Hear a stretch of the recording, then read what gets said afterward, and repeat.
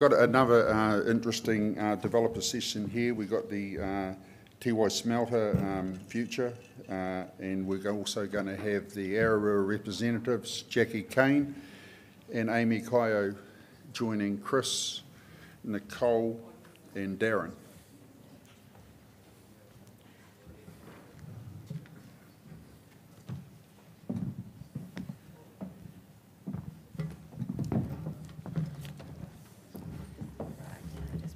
Not sure who's watching. Is that your slide there? Yes. You all right? Yep, good.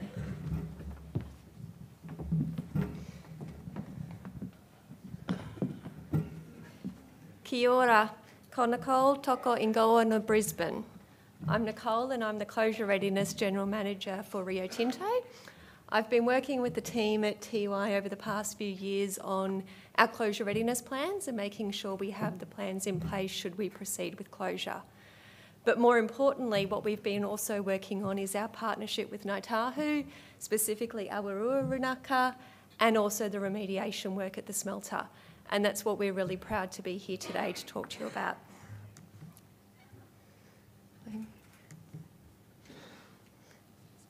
Okay, so what we'll be covering today is the partnership with Ngāi Tahu, and Jackie will be presenting that for us. We'll also be talking about the progressive remediation project we have underway at NZAS, and Darren and Amy will cover those topics. And of course, Chris will talk to what you all want to hear about is ongoing operations at NZAS. So I'll hand straight over to Jackie.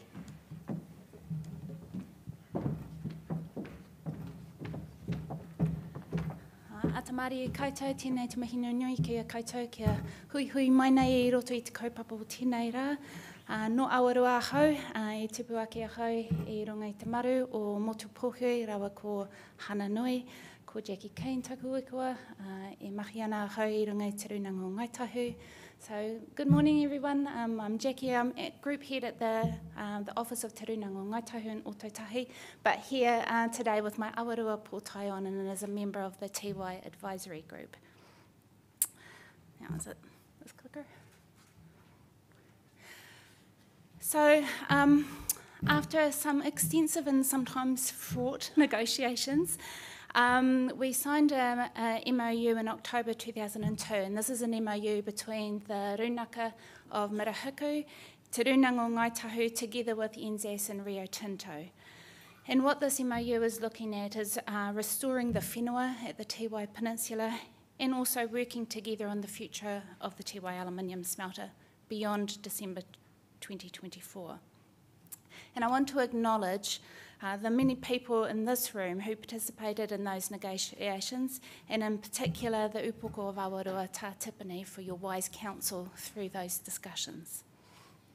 So this MOU seeks to capture a partnership that will ensure the strong voice of Mirahuku Runaka regarding the remediation and the future of the smelter.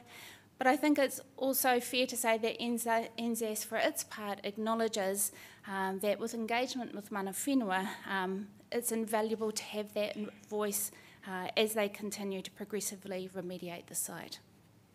So all parties have agreed to work together on plans to remove waste, conduct environmental monitoring, and remediate the Tiwai site, which is a key priority for all of us in this community.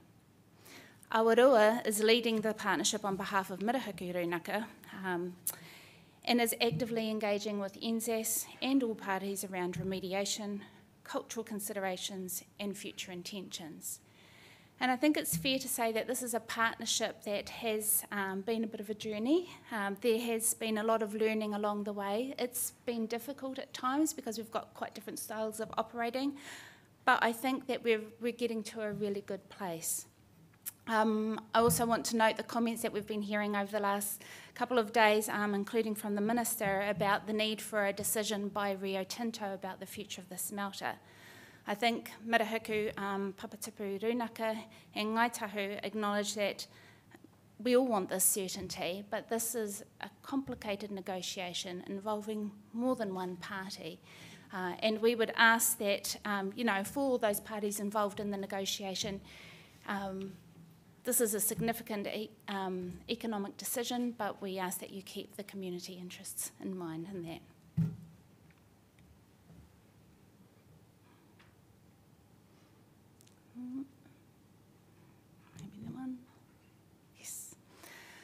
So an advisory group has been established to progress the work under this MOU, with 3 representatives each from Te Runako Awarua and from Rio Tinto. So this advisory group has met monthly since signing the MOU, and as I said, we're quite proud of the way that this journey is progressing. In December last year, we agreed that there's some key values or principles that are guiding our mahi. So we support the ongoing operation of the smelter as a key one. And our remediation and waste philosophy is to reduce, reuse and recycle, with a shared goal to protect our tūroa, mahinga kai practices and principles, and the whānau undertaking them, at or near the Awarua Tiwai Peninsula in the coastal environment. So we'll continue to work on, we'll also continue to work on the identification and protection plan on Wahi Tapu, Wahi Taonga and other sites of significance. So the Tiwai Advisory Group has also established a remediation advisory working group, or fondly known as the RORG, with technical expertise to work together on restoring the whenua Tiwai Peninsula. So the RORG includes 4 representatives from Awarua Runaka o Ngaitahu and 4 representatives from NZAS who meet and work together to progress this important mahi. We'll have Amy and Darren speak to their work very shortly. And in April, we announced the Mirahuku Runaka and Rio Tinto NZAS Community Development Fund. So this fund acknowledges Mirahuku Runaka as mana whenua and supports investment in a sustainable and positive future for mana whenua and the wider community.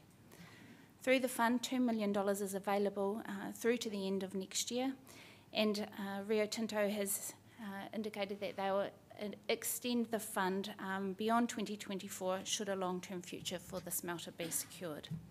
So this fund will support projects around 4 focus areas, around enhancing diversity, equity, inclusion and health and wellbeing outcomes across the community, intergenerational culture, heritage, conservation and environmental outcomes, unlocking human potential and community resilience through education, science and innovation and workforce development, and contributing to the region's economic development and climate transition by supporting businesses to expand and new industries to emerge.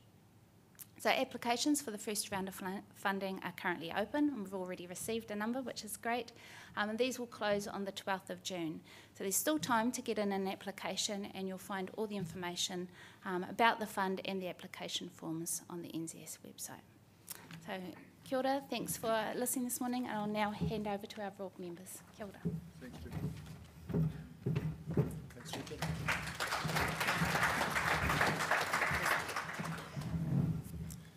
Kia ora tātou, ko Darren, tōku ingoa, e mahi ana ahau ki Tiwai. Mōrena tātou, ko Amy Kyle tōku ingoa, he uri tēnei no Ngaitahu Te Aroa me ngā puhi hoki no Awarua ahau. O tira tēnā koutou katoa. So yes, Darren and I are part of RORG, feels like it needs a fist pump, RORG. And what our group are tasked with is phase 1 of the progressive remediation. So we'll go into that, into some more detail shortly. Our role as Ngaitahu on RORG is to ensure that there is a social and cultural lens applied to all environmental remediation of Tiwai Point with current and future generations in mind. And we're extremely fortunate that across the RORG group, we're a multidisciplinary team. So we have environmental, stormwater and mahinga kai experts at the table, as well as strategic and engagement focused members. And to date, from our end, I think all of us, it's been a really productive and positive process. And we've been really encouraged by NZAS's openness and willingness to learn and to work through this co-design process with us. So over to you, Darren.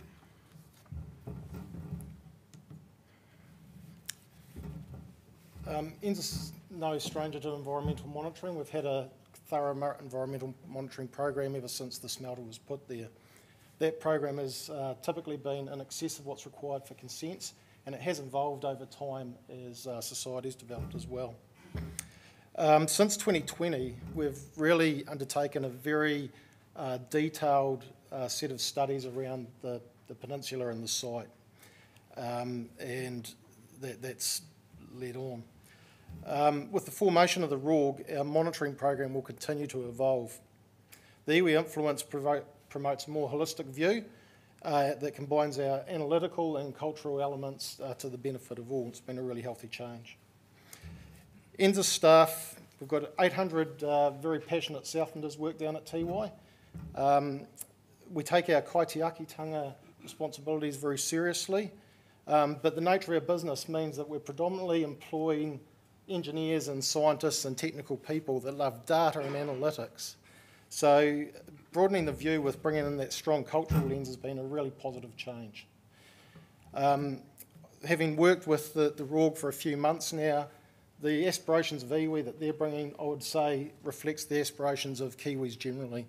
There's no conflict there.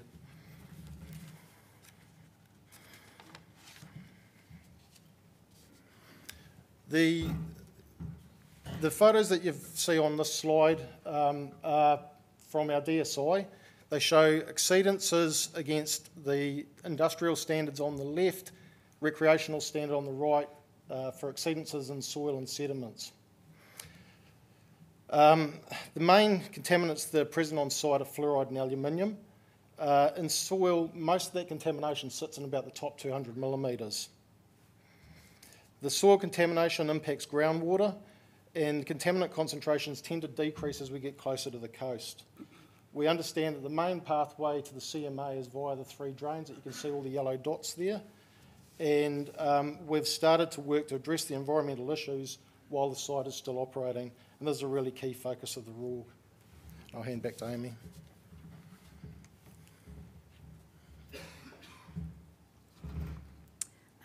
So RORG have agreed to the scope of work for phase 1, which includes, oh, I've got a wrong slide, so I'll just jump to this one, which includes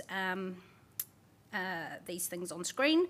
So the scope of work for the first phase includes the co-design and working together to define the standards and criteria for progressive remediation. And following that is working together to develop the remediation plans. So together we've developed a strategic framework to guide our co-design process, and this incorporates the cultural and social lens I touched on earlier. So the strategic outcomes that we are striving for are to ensure we have safe and abundant mahinga kai in Tiwai Peninsula and the receiving environment that is accessible to whānau. We're also striving for a thriving ecosystem on Tiwai Peninsula and the receiving environment. Also the protection of wāhi tapu, wāhi tauka and the cultural landscape. And for whānau katoa, for everyone, ensuring that we're able to safely undertake activities on Tiwai Peninsula and the receiving environment. So underpinning our full program of work and the co-design process are the guiding principles of whanaungatanga, ensuring that we respect each other and we maintain and foster relationships. Manaakitanga, we pay respect to each other, we just work well with each other in accordance with tikanga. Tohingatanga, we will ensure that we have expertise to guide us along the way. Kaitiakitanga, Darren mentioned earlier, you know, we all act as guardians for that whole area. And rangatiratanga, ensuring that the rights, interests and aspirations of awarua runanga are upheld. So yeah, it's a learning journey. We're on this journey together. And the first part of sorry, I've got different slides. It's different order. Okay. So, biota sampling. So, an important part of co-designing the standards and criteria is understanding all parts of the environment. So all Southlanders will agree that ensuring the health of our coastal environment is important. So this enables us to have access and have the ability to harvest kai that is safe for us to eat. So part of the rural strategy is ensuring that we're able to continue mahinga kai practice. And a key indicator of coastal health for us, and should be for all of us, is of coastal health is via biota sampling. So as you'll see on screen, a significant amount of biota sampling has been conducted. Samples were collected for gastropods, mussels, paua, falk, kina, cockles, pippies, bluff oysters and snails. Positive preliminary results. So this indicates that based on the chemical composition of the biota, these organisms are suitable for human consumption, which is great.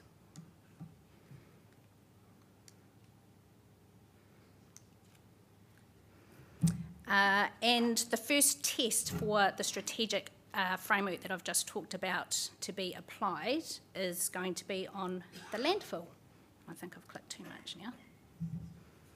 And back to you. Okay. Yeah, the landfill has obviously been an area of public concern. The landfill does mark as our most exciting progressive remediation opportunity though. It's a very significant part of our closure provision. It's remote from the site, and closing it, remediating and doing that well has no bearing on the operations. So it's a really fantastic opportunity for us to cut our teeth and show our commitment. The landfill on site has operated continuously from the construction of the site until the start of May last year, where we voluntarily closed the gates and would not accept any more product into the landfill. The landfill does remain operational though, because we are in the process of removing materials, and there's also maintenance activities to be done up there.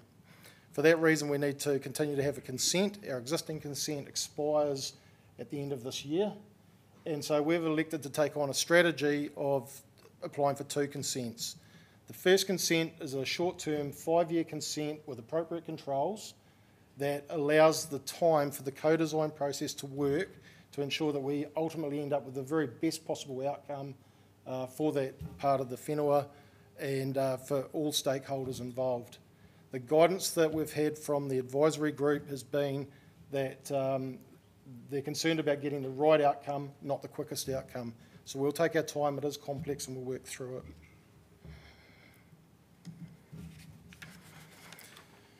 To support the consent, there's been an awful lot of environmental work done up there. We've done ecological, climate change, environmental and different types of impact studies on the landfill. The studies confirm that we've got good records about what's been deposited and where the boundaries of the waste are. We know that 90% of the water flow under the landfill moves towards Fovo Strait and not Aotearoa Bay, which provides a nice dynamic area. Most locations have a decreasing contaminant concentrations. The natural groundwater chemistry actually acts to reduce contaminant concentrations prior to them getting to the CMA. About 70% of the landfill site is vegetated and may hold tonga flora and fauna species. So it's a very significant part.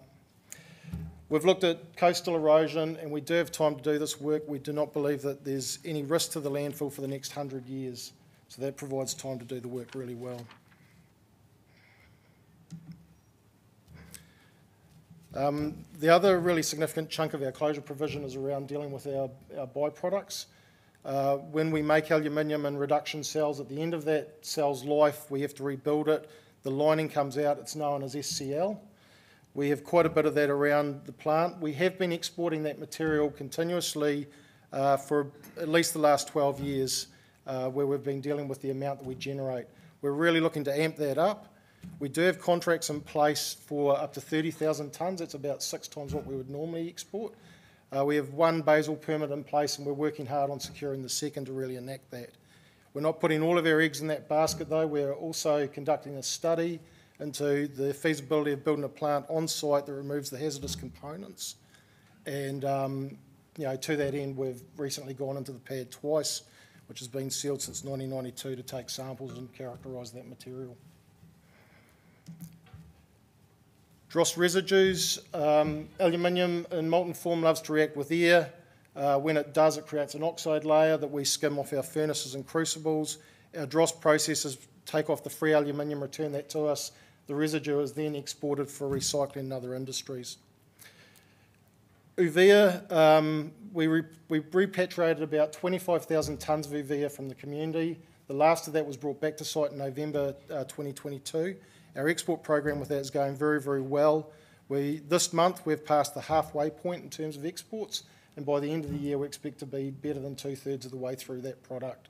So that's going really well. We do also have dross residues in our landfill, and we're starting the work now to reclaim that and process it. So with that, I'll hand over. Thank you.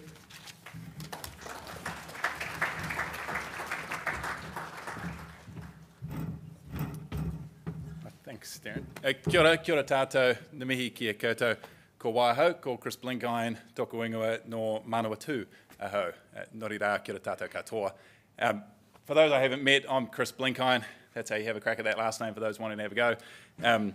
I'm the Chief Executive down at Tiwai, so lovely to see you all. As the team have mentioned, I thought I'd update you on a couple of the key topics as we have going forward. What I did want to do to start with, though, is just to highlight, I started in this gig back in January last year. Why is probably another question, but I started in January, and I made the decision very clearly when I started that each and every time I was given the opportunity to engage publicly on Tiwai like this, that I'd always start on remediation.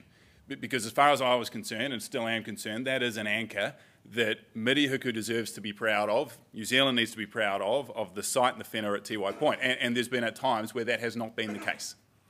And rather than shy away from that, we need to front up to that and say we are doing the work that's required to get on top of it. And so I just want to sort of highlight, and in particular, actually, I want to thank in this forum, as Jackie mentioned, to sit here today with our partners Ngāi Tahu to talk about our remediation program is a really proud moment for me.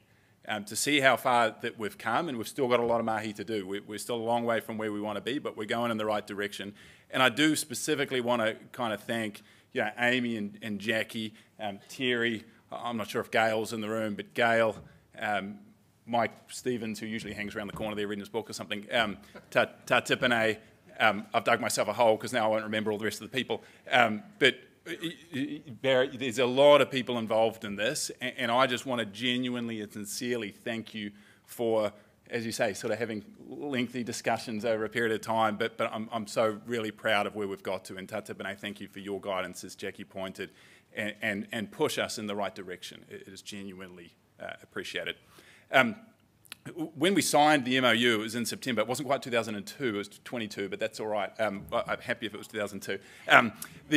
When we signed it last year, I was walking around site a couple of days later, and one of the team members came up to me and he said, "Chris, why did we sign this thing? Like, what's the value in it for us? I don't really understand that." And I started talking to him about the Te Ao Māori worldview and sort of intergenerational views, and then I just stopped and I said, the easiest way that I could describe the value in this partnership, if we had the relationship and the partnership with Ngāi Tahu that we're building today, if we had that 10 years ago, every fibre in my being believes we would be in a different place than we are now. That's a genuine statement, and I won't repeat what he said. I will repeat what he said. Oh, good shit. That's a good thing. I'm happy with that then, Chris. And I said, well, thank you for your approval. That's very good. But I think that's just the simplest way. And for those businesses, and we've talked about the Māori economy, and we've talked about kind of working with mana whenua, for me, we are a walking case study of when you might stub your toe on things, when you get it right, it can be very, very powerful. And I'm adamant that the relationship that we've got going forward, I can't change where we've been in the past, but I'm adamant that I'll play at least a small role on what we're doing going forward. So again, thank you to Ngāi Tahu for that. So I will cover a couple of topics. I fear I might tread on some trodden earth here on some key topics that has already been spoken about, but I'll do my best to either be marginally over time or at least not massively over time. I just want to start with carbon and the story. We've talked a lot about decarbonisation here, which is a worthy topic. And it breaks my heart a little bit that, you know, through some corporate behaviour or whatever it is, that the story of carbon in Tiwai does get lost, or at least not as clearly understood as I think it deserves to be. What I've got up there on the slide, hopefully, it's a graph that shows every known aluminium smelter on the planet, and it's got the carbon emissions per tonne of aluminium that's produced. And you can see where Tiwai sits in that scale. So when we say that we're low carbon, we're not just marginally better, we're damn near the best on the planet. And for clarity, so the emissions profile of Tiwai, we are around 2 tonnes of carbon for every 1 tonne of aluminium that we produce. The global average is 12 or 13 tonnes of carbon per tonne of aluminium. For the sake of going over time, we are 2 tonnes of carbon per 1 tonne, average is 12 to 13 tonnes. It is very safe to say that in the event of a Tiwai closure, and I'm hopeful that's a long way into the future, but in the event of a closure, global emissions goes up significantly. That is something that I'm really proud of, and it's something that I think New Zealand should be damn proud of, that we are making quite literally some of the lowest carbon aluminium on the planet right here in Mirihuku. I do just want to go to another slide related to that, because a lot of people talk to me about, well, yeah, you got access to the renewable energy, so isn't that sort of a free kick? And you're absolutely right. To get to the first edge of that curve, you saw that big sort of downward slope, you've got to be on renewables to have your ticket to the game. What I've put up on the slide here, our emissions profile is the little green line there. Back in the early 90s, we were about 4 tonnes of carbon per tonne of aluminium. And so then a whole bunch of work went on, and there's a bunch of people involved in this in the room, one of which is our Deputy Mayor, who was involved in putting projects together to significantly decrease our emissions out at Tiwai. And you'll see there that in the mid-90s, we reduced by over 600,000 to 700,000 tonnes of carbon per annum. And there's a gentleman, I think his name was David, from Carbon Economics that talked about yesterday, and I completely agree. We should be celebrating every single decarbonisation project that's going on. Anybody that does work to reduce the number of CO2 particles that goes into the atmosphere and gets rid of, I think currently we're about 420 particles per million in terms of CO2 in the atmosphere, any project that stops that should be celebrated, not just the ones that started from, say, 2018 onwards. And that is something that we should be really proud of. We have a really strong carbon story around the world, and we have a damn good carbon story here in Aotearoa. I put it relative to iron and steel making. Now, I want to be crystal clear. That is not to say that the recently announced New Zealand Steel project is something that should not be celebrated. It should be. It falls into that place of reducing the emissions into the atmosphere. And full disclosure, I used to work at New Zealand Steel and I was part of that project, so I think it is really good. But I would highlight where we're talking about that being our biggest decarbonisation project that this country's been on. Maybe that's the case, but it's only marginally better to what we did in the 90s. So I think that's something that we should be celebrating, and if I'm brutally honest, it's something that we should be saving and not be talking about closing it, and if I'm brutally honest, we should be talking about replicating this anywhere that we can around the planet. So I'll move on to the future side now.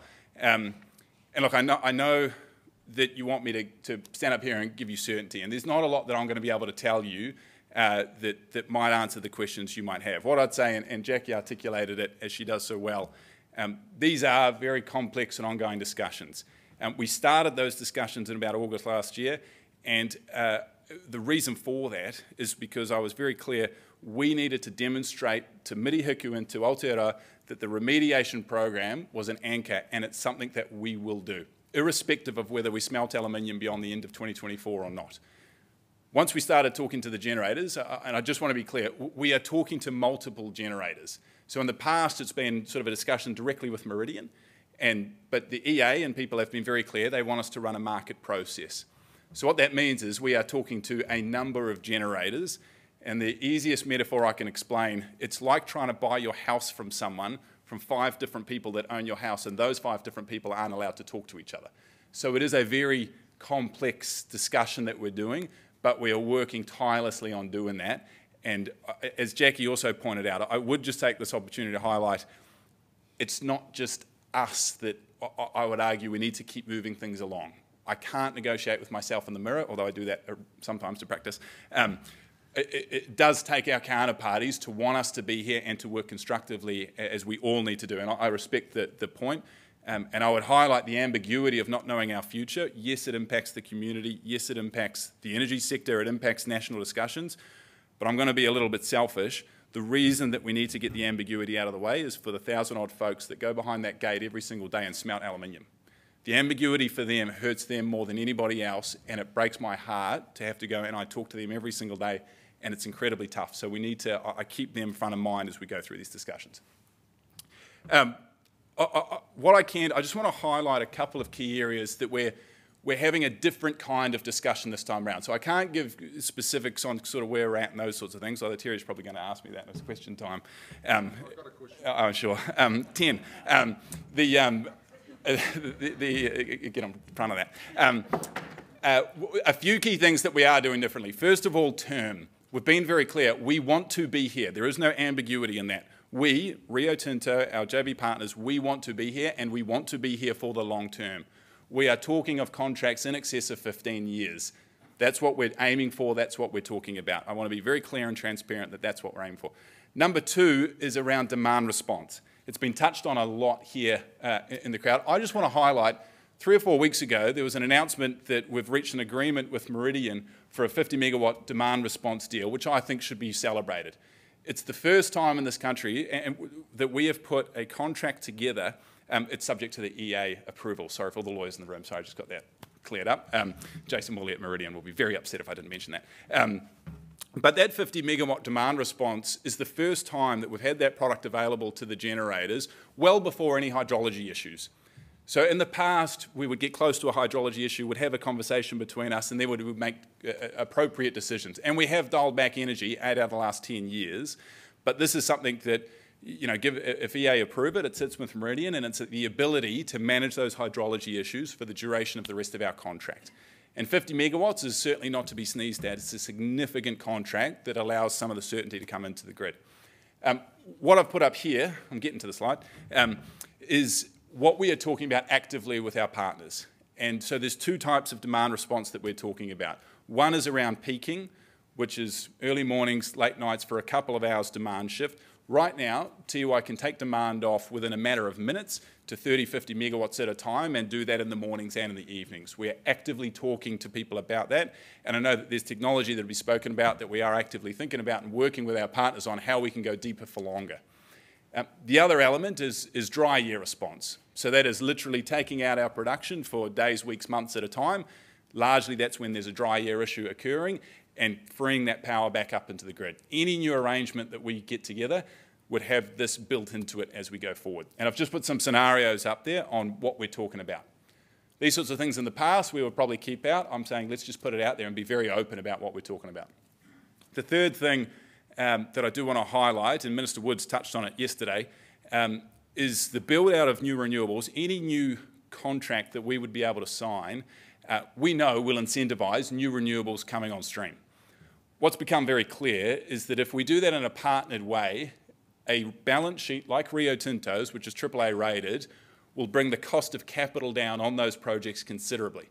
So what that ultimately means is the LCOE, the cost of energy on those projects materially comes down and enables us to work in a partnered way to try and find a globally competitive power price. Because I mean, we can't shy away from that. That's what we need to enable an operation. I can't speak on behalf of anybody else, but anybody who's accessing the global markets, I'm sure will say we need a globally competitive power price to be able to sell and transact our products to the world. But by doing it in a partnered way, by putting a balance sheet to work, that's a way that we can partner up, provide lower cost energy, not just for us, but potentially free that up into the market as well. So I'm just trying to give you some insight on sort of the layers of complexity that we're dealing with. It's not just a, we're the biggest player, give us the best price so we're out of here. That is not the way to create a partnership, and we need to do it differently, and we are doing it differently, but it does take time. But I want to be upfront that that's what we're talking about. I'm getting to the end, don't worry. It's, the last part that I wanted to sort of highlight on the slides here, aluminium smelters, it was mentioned yesterday, have always been built to sort of valorise energy, to basically take electricity, turn it into jobs, turn it into GDP, turn it into sort of profitability for the country. They still do that. That's kind of their job. They have to do more. They have to participate in the energy sector, which is exactly what we're doing. What I've put up here, and I want to be really clear about this because it can be misconstrued and you'll throw tomatoes at me. This is about demonstrating that when you look at it in the lens of what's available to Mirihiku, there's lots of great options that are available to us.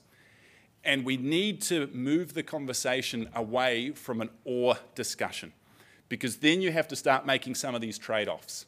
And that's not the right discussion. The discussion should be, how do we have the and discussion? And Rod was right.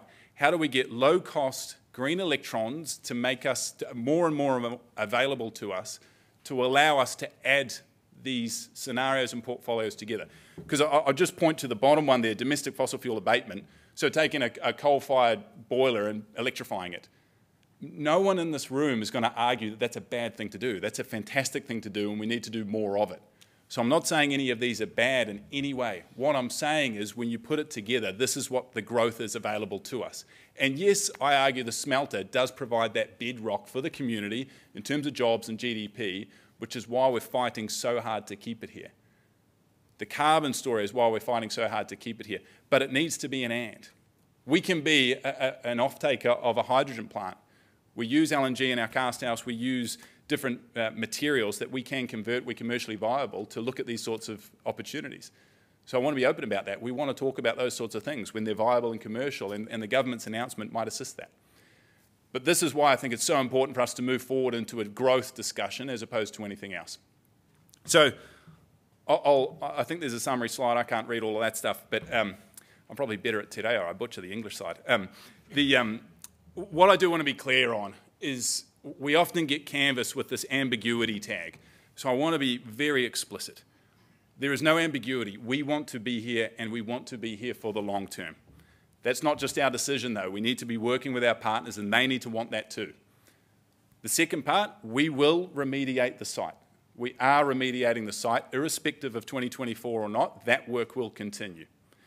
And the third part I just want to highlight is that carbon story. It breaks my heart that we're all not proud and loud about that story, because it's something I'm really proud to be part of, and it's pretty much the reason why I jumped on board and I'm fighting to save this place. But with that, you can ask your tough questions.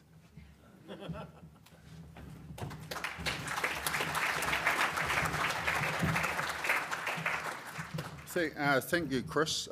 Look, we just got a bit of a sermon about you don't have to be able to sell a car to go to Toastmasters.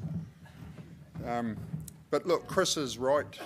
Ivan Vella actually guaranteed to Tipini and a lot of the other Mirihiku Runanga down at Ararua that he was committed to remediate, and that's what he said, and Chris has just actually referred to that. Southland's got to have a bit of hope when Chris has just said that they are actually negotiating a 15-year power price agreement, which is, you know, it gives the community and gives the province some more hope that if they can actually negotiate that power price agreement, that would be great.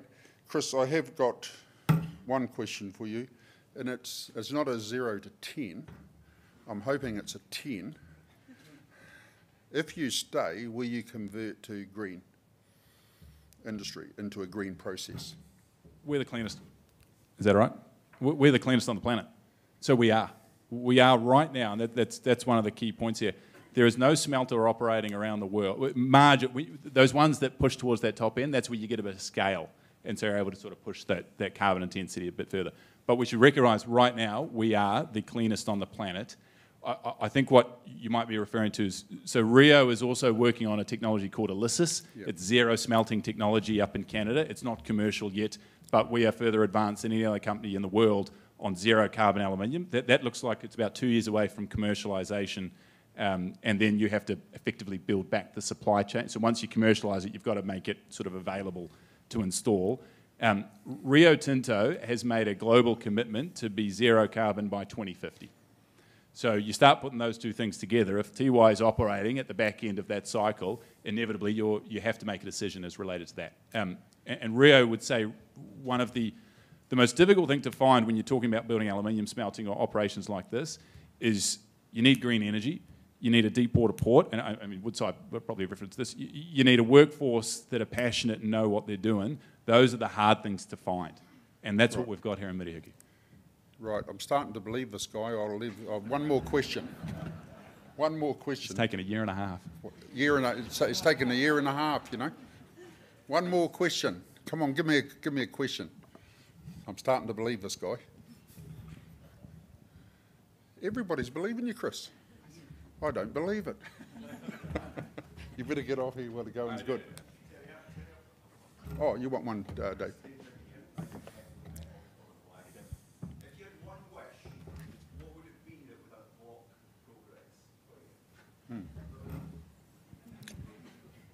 I think, Dave, there's been a lot of history that's gone on the bridge, and I think sometimes when we're talking about Tiwai, there's passion involved on either way. You heard a bit of passion from me. If you look at this dispassionately, and you sit back with the community good, it might have been Jackie. If you look at it, the community good, and the big picture, and Mike Fuge, Mike Fuge referenced this on the New Zealand Steel deal. When you look at it in that lens, then there's a future here. And if everyone can look at it through that lens, then the right outcome gets made. But we have to put our hands up that part of that passion has come from our behaviour in the past, and we've got to front up to that. So, but if I had a wish, that would be what it would be. Or a really cheap price. No more questions, he's convincing us. Okay, put a big hand to the, big clap to the panel.